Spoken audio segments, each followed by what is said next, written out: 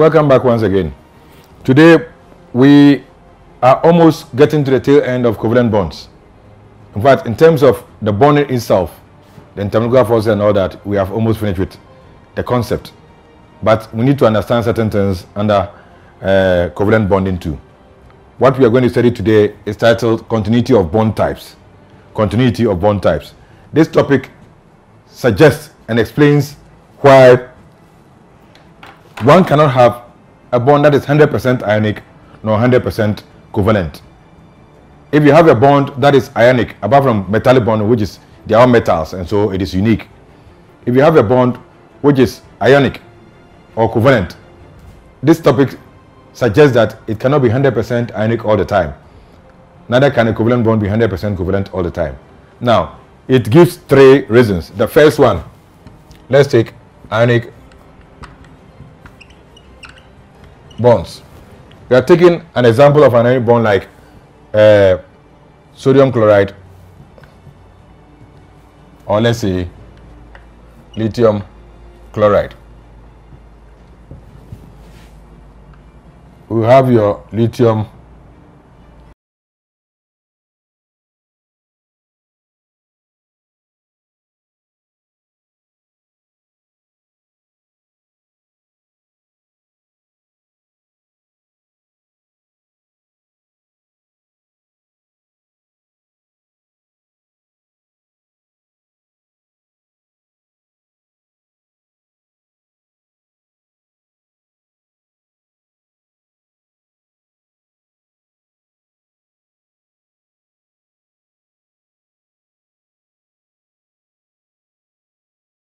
to this one, and this one has the chloride has accepted it. Any electron that is at the atom shell of the chloride ion or of the anion that is not strongly held by the nucleus of that anion will be pulled towards the positive ion. In other words, the positive ion, having gained that positive charge, now will have some affinity for electrons. And so any electron that is here at the atom shell that is not held strongly by the nucleus of the anion will be pulled towards or will be pulled by the positive ion. And this ability of the cation to pull the electrons to itself is called the polarizing power. Polarizing power.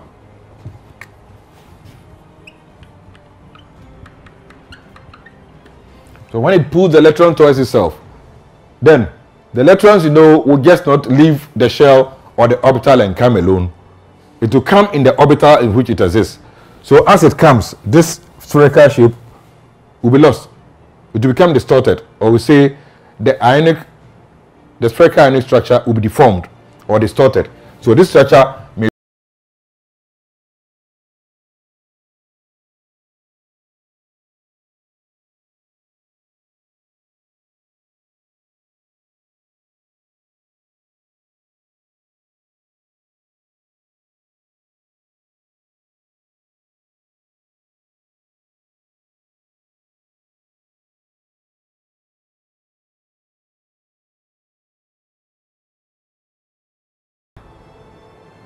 Now, the ability of the cation to polarize the anion is called polarizing power.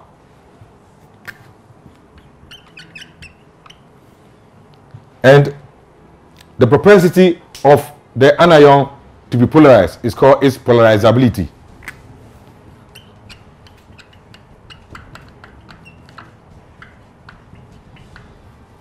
Polarizability.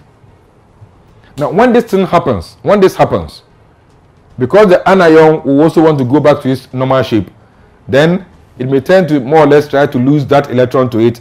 And then you see that when this happens, then some covalent character will become instilled in the ionic bond.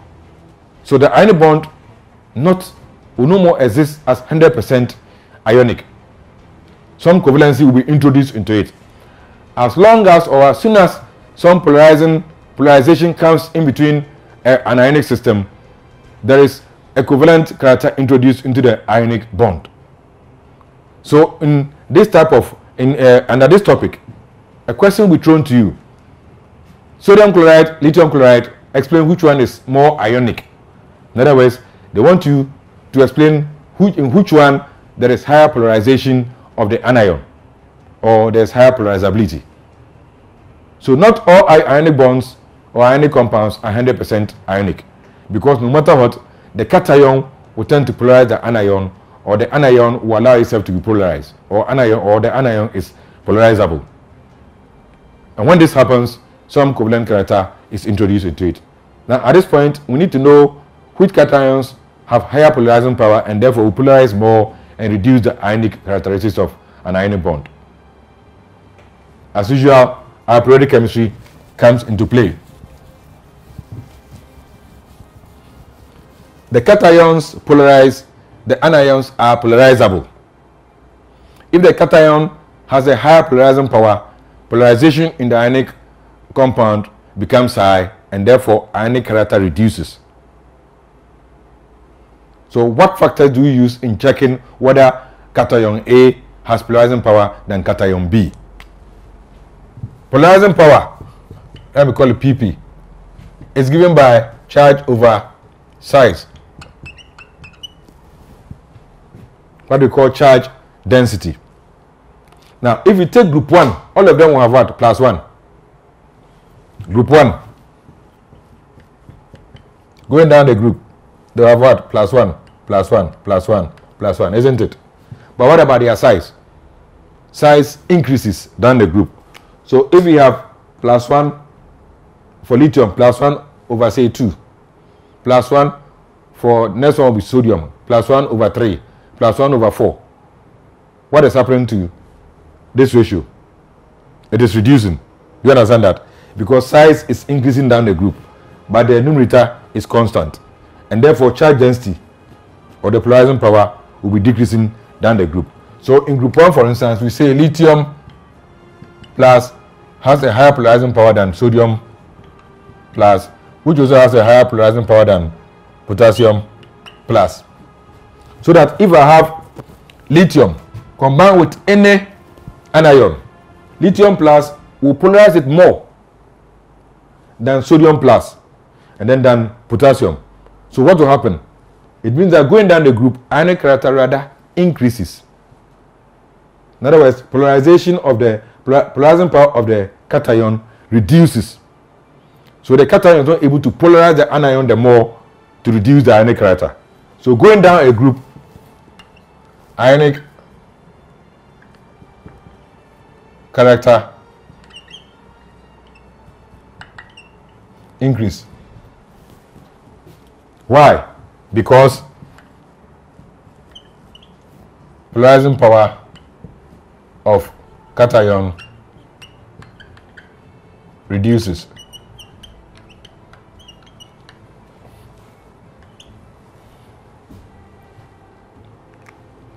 In going down any group, the size is increasing, charge is fixed. So polarizing power, which is charge density, charge over size, reduces. So if charge is reducing, then for a constant anion, if the anion is constant, chloride, bromide, and we are depending only on the cation, then ionic character should be increasing. So that lithium chloride is less ionic than sodium. Yes, it's less ionic than sodium chloride. In other words, sodium chloride is more ionic than lithium chloride, and potassium chloride is also more ionic than. So here the sign will be this. Okay, this is less, so this is more than this, and this is more than that.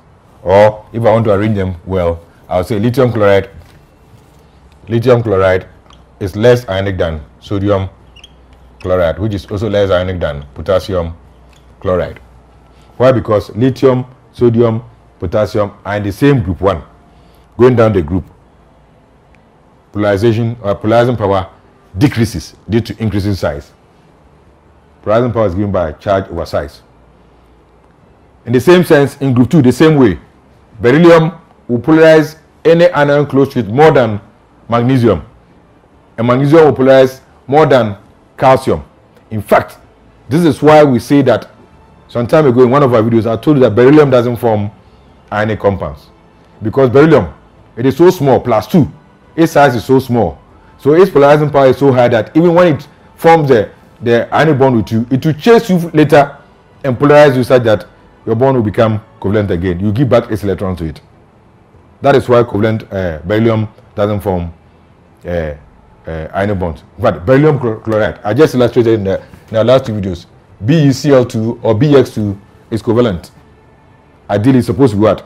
Ionic, but it's covalent. It will rather share the electrons than beryllium donate all its 2 electrons to it. If you donate the 2 electrons to it, it will follow it, wanting to take the electrons back. In other words, it will polarize the chloride such that the covalent character that will be introduced into it will be more than 50%.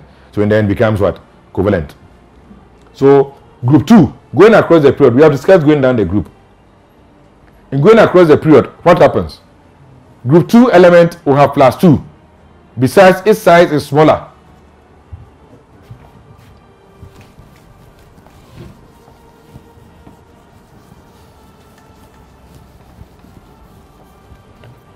Going across a period, +1 and +2 or +3. This, going across the period, size is smaller, size decreases. So charge density here becomes even more. Here this is +1, and the size is big. When it comes to group 2, this is +2, and the size is even smaller. So polarizing power becomes what? Higher. So across the period, size decreases, making the denominator small, and charge increases, making the numerator high. And so polarizing power becomes higher. So for lithium and beryllium, and then boron, +1, +2, +3, or sodium +1, magnesium +2, aluminium +3. Going across a period, polarizing power increases. Polarizing power is seriously increasing. Why? Because both in terms of size and charge, it is increasing. Because size, the charge will increase from +1 to +2. This has increased. Size has decreased. So this ratio goes high. So across the period, polarizing power increases. And so in terms of ionic character, going across a period, we say ionic character reduces. Why? Because polarizing power of the cation increases. So if I will summarize it, across a period, down a group, ionic character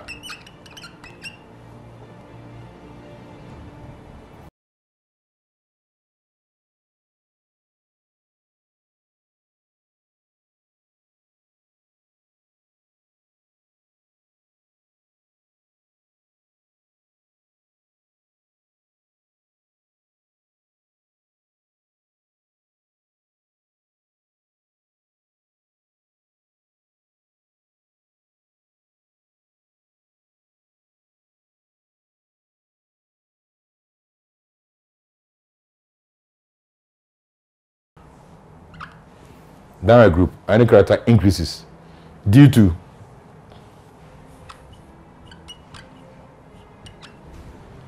decreasing polarizing power of cation. The main rule or factor being charge density. Charge density simply means charge over size. Just remember that and apply it. When you are going down a group, the charges are the same. So it is a size that plays. The size is increasing down a group. So the ratio, if this one continues to become bigger, the ratio becomes smaller. So we say polarizing power decreases down a group. And so once polarizing power is decreasing down a group, then the polarizability or the polarization of the ionic bond is low. So ionic character will be high.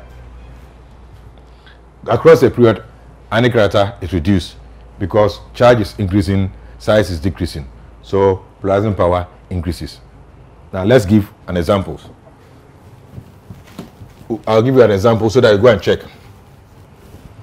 I'm using chloride or bromide, whatever compound I can find in your school. Ask your teachers to help you check it. So if I take lithium, beryllium, and then sodium, potassium, this is magnesium, and this is calcium. If I use their chlorides,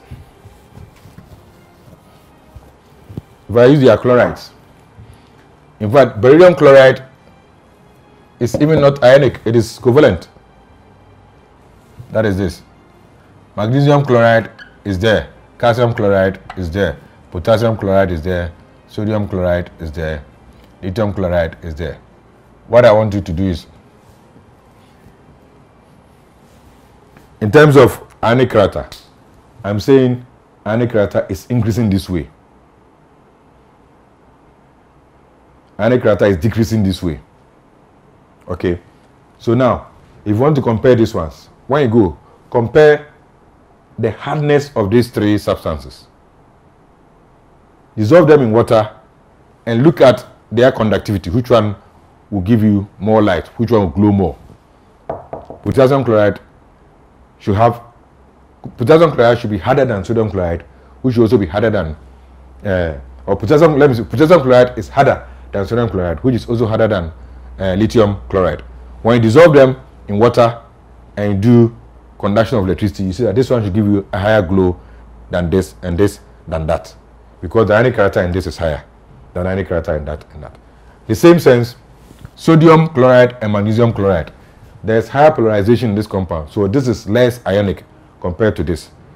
So take magnesium chloride salt and take sodium chloride salt and see which one can form light compounds or which ones are hard. Just feel them. This one looks like sugar. I mean, it's small. This one, sodium chloride, you can get very big particles and they are very hard. Sometimes you cannot break with your fingers, but you can only do that with this. The same way, this is higher than that. Check them in the laboratories. Increasing ionic character due to decreasing polarization of the cation. Decreasing ionic character due to increasing polarizing power of the cation. So in fact, I'm saying that this is not ionic. It is covalent. It cannot give out its 2 electrons and stay quietly. After giving it, to chase it and go and pick it back. Polarization will be so high that the whole compound tends to be covalent. So that is the meaning of this ionic continuity of bond types. That is point 1. We have discussed ionic characteristics, but that is not the end. What if here the cation is constant and the anion varies? So let's look at polarizability of the anions. Polarizability of the anion. The same way, the anion, if it is big, that means that it will be closer to the cation, and then the nucleus is far away from the atom shell. So it means the cation can polarize it more. So the bigger the factor here is that the bigger the anion or the higher the charge. Remember, if anions have higher charges, inter-electron repulsion, they become big. So in terms of anions, 1, the larger the anion or the higher the charge of the anion, the higher its polarizability. In other words, its propensity for the cation to polarize it. And therefore, the lower the ionic character. So across a period,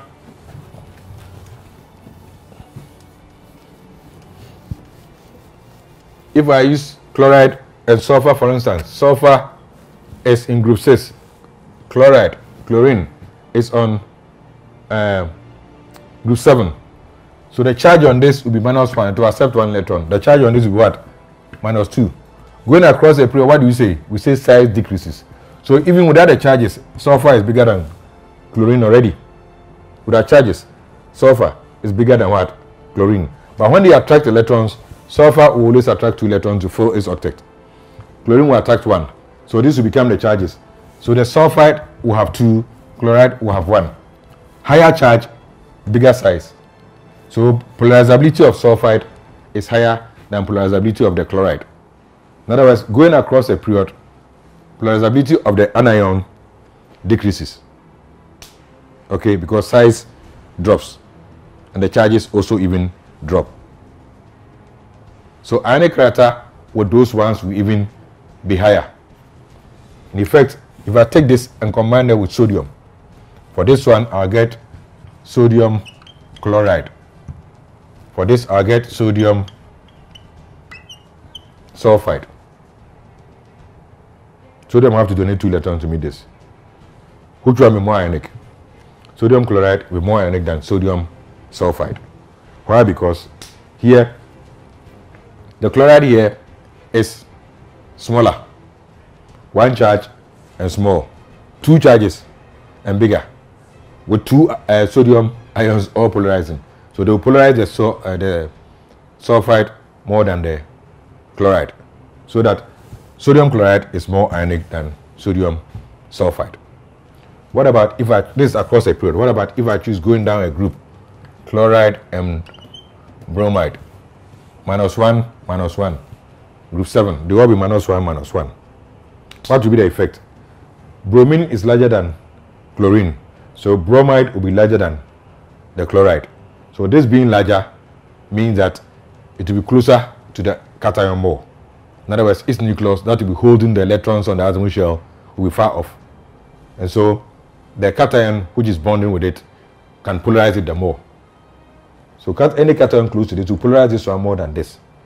So sodium combining with this, if I combine sodium with this, it will polarize this one more than when I combine sodium with the chloride. So with anions going down the group, ionic character reduces. Ionic character reduces because polarizability of the anion increases due to the increasing size of the atom or of the anion. They have the same charge though, but going down the group, the size increases. The larger the size of the anion, the higher its polarizability. And if the polarizability is high, then polarization in the compound becomes high, and so ionic character reduces. I'm summarizing it. Polarizing power of an ion is the ability of a cation to distort electron cloud around the anion. Polarizability of the anion is the ability of the electron cloud around an anion to be distorted. Polarization in any ionic compound brings ionic characteristics into it. This could be due to the polarizing power of the cation or could be due to the polarizability of the anion.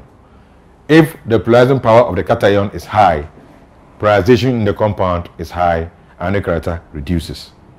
If polarizability of the anion is high, polarization is high, ionic character reduces. So in terms of the cation, going down a group, polarizing power of the cation reduces, so ionic character increases. Going across a period for cation, polarizing power increases of the cation due to the increasing charge and reducing size, and so ionic character reduces. In terms of anion, going across a period, size reduces and charge also reduces. Charge is 1, okay? Charge reduces, size reduces, so polarizability of the anion reduces, and therefore ionic character is high going across a period. By going down a group, size increases, charge remains the same, and therefore polarizability of the anion increases, so ionic character decreases. This is the summary. That is the summary of this topic. We'll end here, and then in my next video, I have not finished with that topic, continuity of bond types. In this, what I've discussed so far is that for any ionic bond, you cannot have it to be 100% ionic. Now, we want to go, in my next video, we are going to explain or to see how covalent compounds can also not be 100% covalent all the time. Thank you. Come along.